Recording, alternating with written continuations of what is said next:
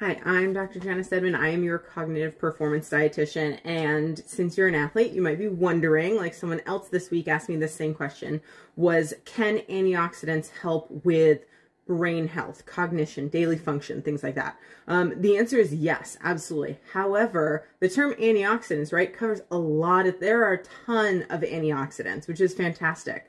But we have some strong evidence for some of them, and then others we don't quite have the evidence for yet, or it's been tested and it's kind of coming back medium. Like it might be helping, might not be helping.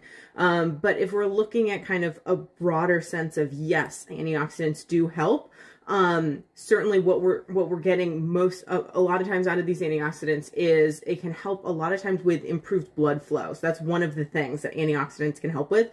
And the brain is an incredibly vascular organ, which is so cool. So the general recommendation for this is if you are eating a variety of fruits and vegetables and a variety of proteins and a variety of starches, whole grains, beans, things like that, then you are going to be getting all of the antioxidants that you need.